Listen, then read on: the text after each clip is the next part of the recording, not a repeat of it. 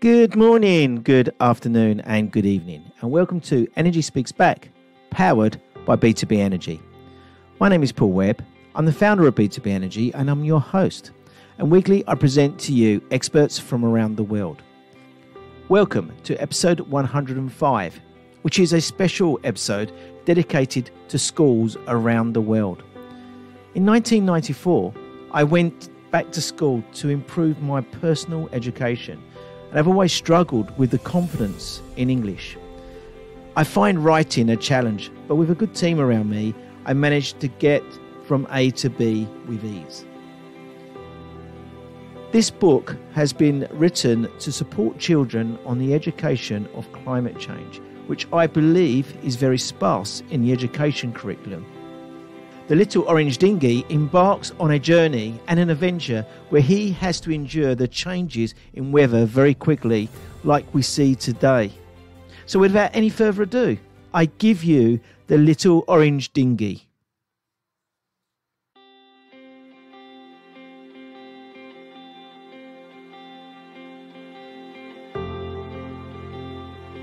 The Little Orange Dinghy, written by Paul Webb and narrated by Paul Webb.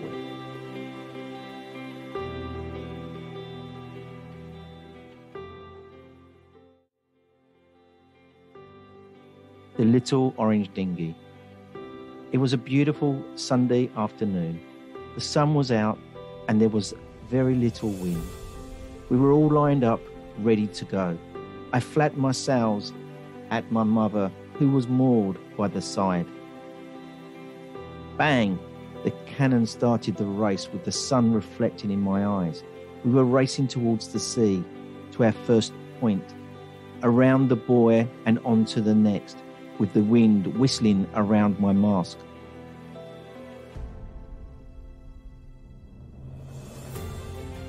To my surprise, I was in front. I could feel the sun burning on my sails. The sea was like a mill pond, calm and forgiving. By the second buoy, I was still in front, no one contending. I had one lap, and the race would be mine.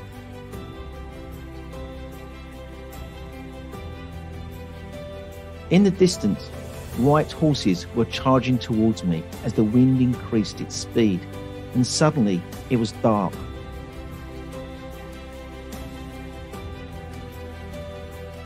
The wind unexpectedly changed my direction, and when I looked behind me, I was on my own and lost.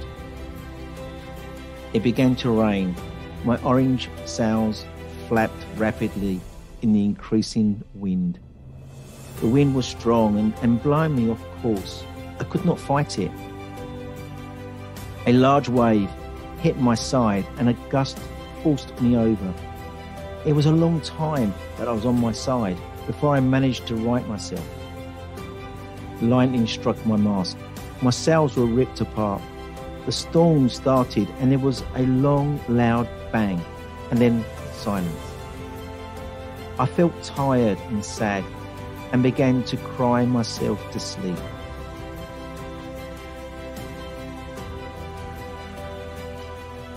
When I woke, it had stopped raining and the wind had settled.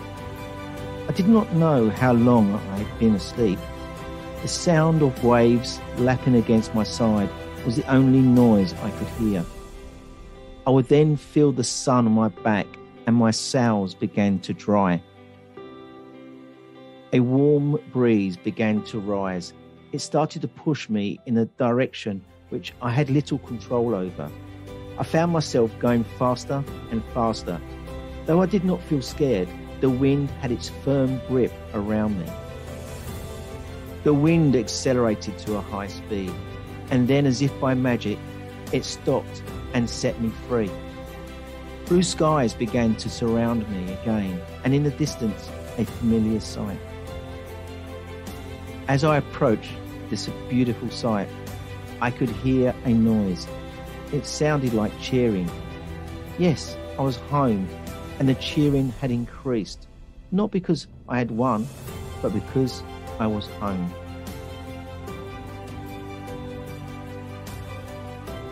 The end.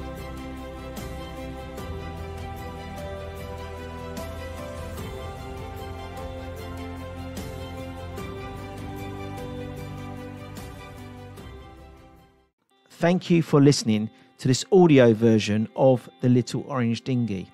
I would like to lastly thank the people around me that made this happen, and they are Tracy Lane for a continuous editing of my work, James Coates for his tenacious ways with creating the book design, and lastly, our artist, Kellie McGinley-Smith.